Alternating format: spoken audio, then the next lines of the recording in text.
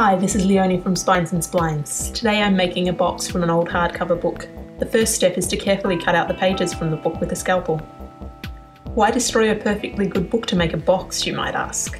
There are actually a lot of reasons that I've taken apart books in my lifetime, and mostly it comes down to the fact that I really love books. I originally bought this book secondhand to read. It's the complete works of Shakespeare, and it turns out that buying all of the Shakespeare in one collection is a really bad idea. Because it's got so much in it, the pages are really thin and the text is tiny, making it almost impossible to read. It was also really, really heavy. By making it into a box, I can actually enjoy it instead of leaving it unused on a shelf, and I can go and buy some properly designed editions of Shakespeare's plays to actually read. Anyway, after cutting the pages out, I was left with two sturdy covers joined by a paper spine, so the first thing that I did was to reinforce that spine by gluing down a small scrap of Tarlatan, which is a stiffened open weave cotton that's used in printmaking and is also used for costuming and hat making. I then covered the spine with a page from the book.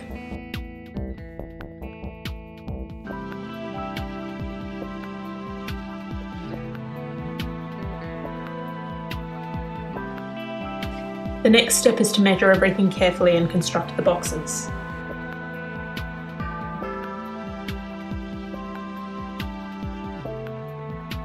I'm making one box with a base and 4 sides and one box with a base and 3 sides. An alternative would be to make 2 boxes with 3 sides, with both openings at the spine.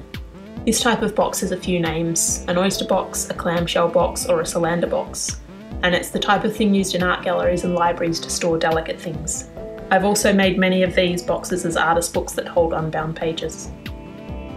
Here, I'm using Strawboard for the box sides and some old recycled cardboard for the bottoms. When measuring, you'll need to take the thickness of your boards into consideration, and also the thickness of whatever you're using to cover the boxes so that it opens and closes easily. I like to draw both boxes out in full with their measurements, then draw out each piece of cardboard that I need to cut to make the boxes, marking them off as I cut them. For extra peace of mind, I also write the measurements in pencil on the cardboard pieces, just to help keep track of everything.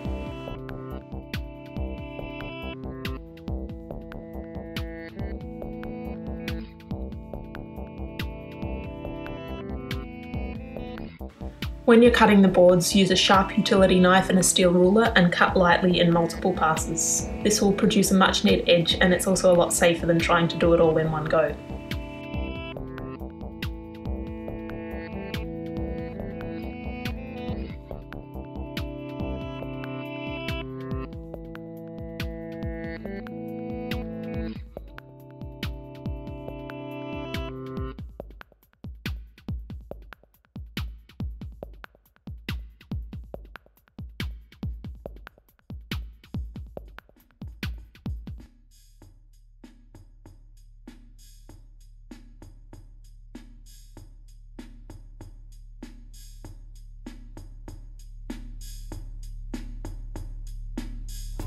A brief lurid encounter.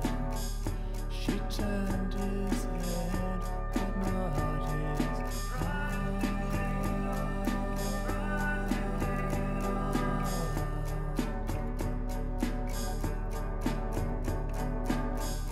With flesh was ground together, with desperation in the dark. When the pieces are cut, it's time to glue up. Brush PVA glue generously onto the edges of the cardboard that you're sticking down, and hold them in place firmly for a couple of minutes until the pieces stay on their own. It's important to leave the boxes for several hours or overnight to dry properly before you cover them. I got impatient and didn't do this, and so I had some problems when I was trying to cover my first box. He tried to stop, but not too high.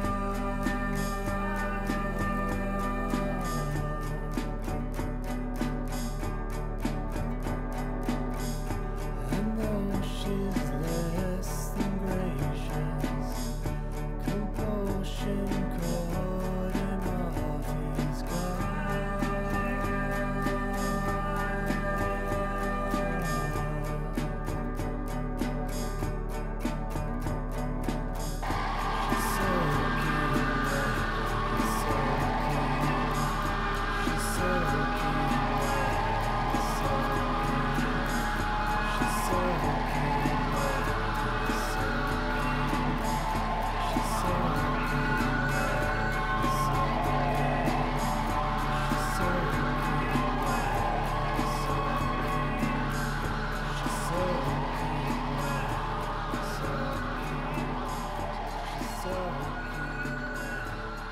I was originally going to use pages from the book to cover the Strawboard, but eventually decided on this burgundy coloured book cloth I found in my studio instead. Book cloth is fabric with a special backing that stops the glue from seeping through. You can buy it from some specialist art shops, and you can also make it yourself. I bought mine from Neil Wallace Printmaking Supplies in Melbourne, Australia, who are not a sponsor, but for full disclosure, I did work there before moving overseas and I highly recommend them. I also plan to upload a video down the track where I make my own book cloth, so stay tuned. The first step is to cover the outer and inner sides of each box with a long strip of cloth. Measure the height of your box, multiply that figure by 2, and then add 6 centimetres of overhang. For example, my box is 6 centimetres high, so I cut my cloth to 18 centimetres. Also measure around the box and add 6 centimetres of overhang to that amount.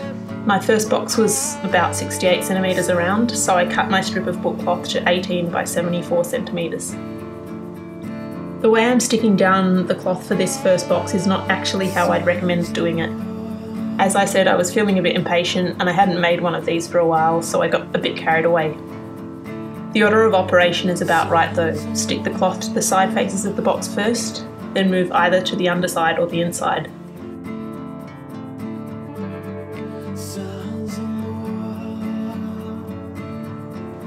The tool I'm using to help glue and smooth down the cloth is called a bone folder, and it's the single most useful tool that I own. They're made either from bone or plastic, but the plastic ones usually are pretty rough and not very nice to use.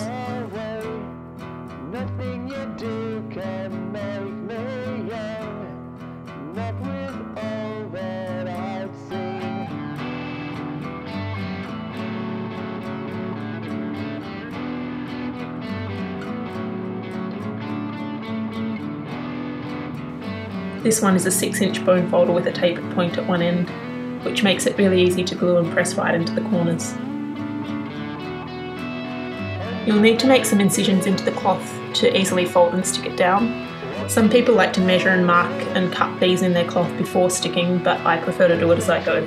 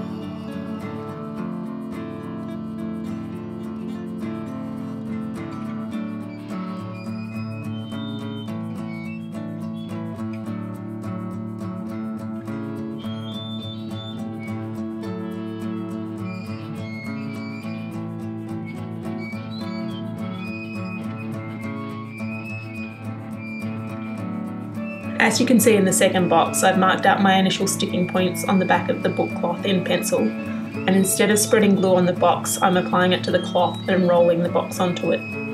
This gives a much nicer, neater finish, and you're less likely to get bubbles in your cloth.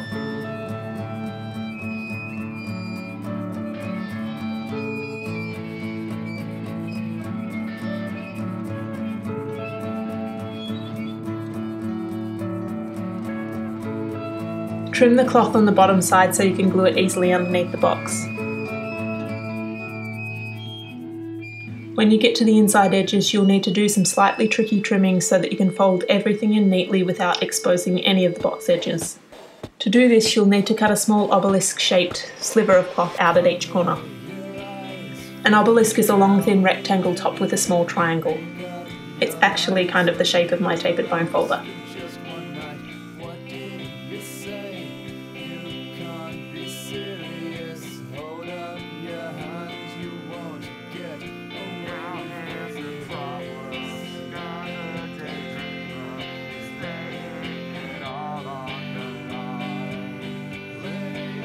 Once this is done, do a dry run without glue, trim away anything else you need, and stick everything down.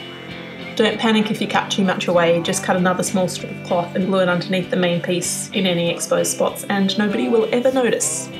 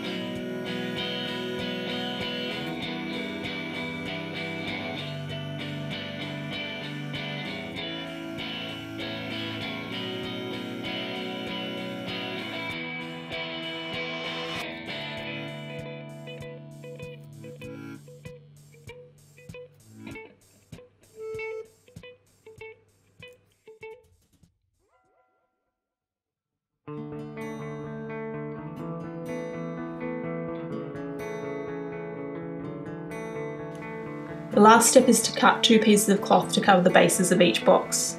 For boxes with 4 sides, cut your piece of cloth to the exact inner measurement of the box, and for boxes with 3 sides, add 2 or 3 centimetres to the width, which will fold around the exposed edge of the box.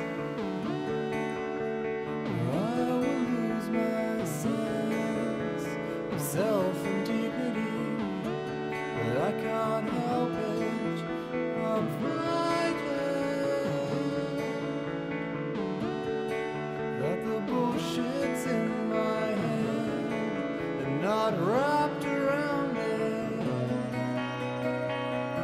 Take this calm life, my love. To attach the boxes to the book cover, glue one box in place and then use that as a guide for the second box. Fit this one over the glued down box, apply glue to its base and then fold over the cover and open it back up again.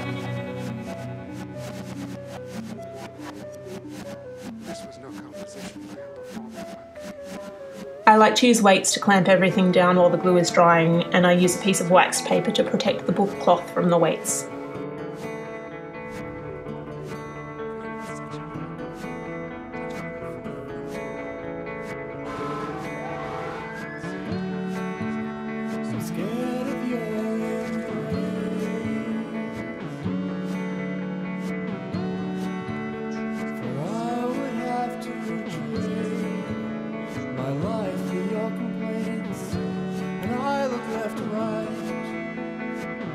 Catch the action from both sides, and the bullshit's in my head and not wrapped around it. So take this calm life, my love. Take this modern life, my